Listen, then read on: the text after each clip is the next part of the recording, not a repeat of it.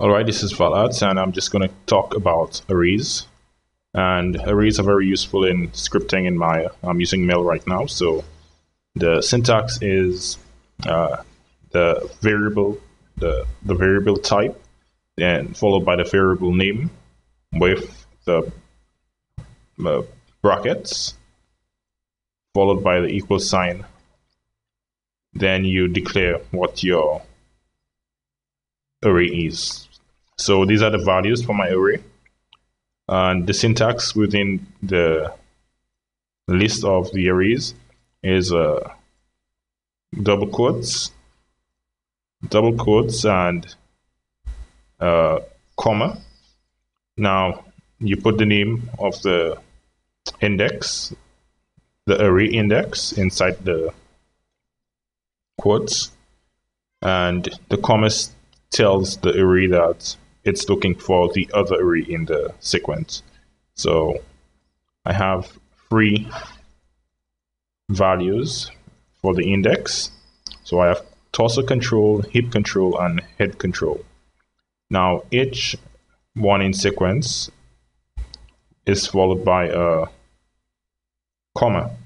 So when the index finds, this is index 0, it starts with 0, so index 0 would be torso 1, index 1 would be hip control, and index 2 would be head control.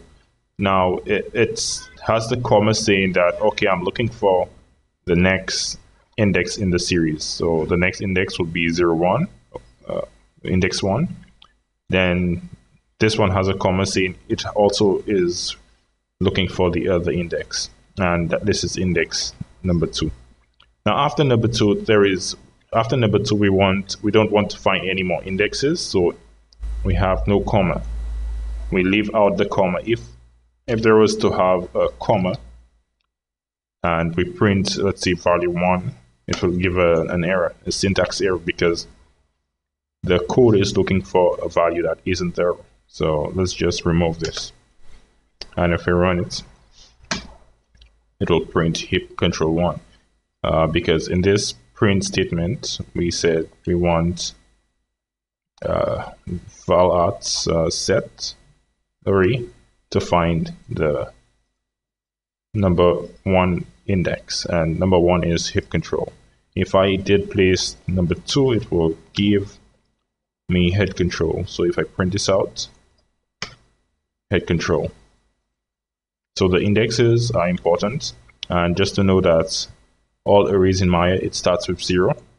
So even if we have 1, 2, 3 in 3 values, it starts at 0, 1, 2. So even if we have 3, it's always 1 less. 0, 1, 2. All right, so this is it. This was just to show you an error, and I made a comment. This script below won't print correctly due to the comma at the end of the last index value.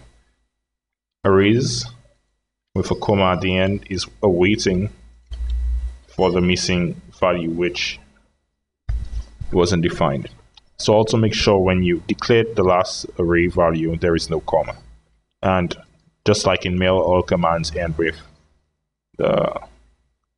this operator, yeah.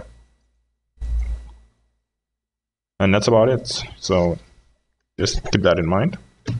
I'm out.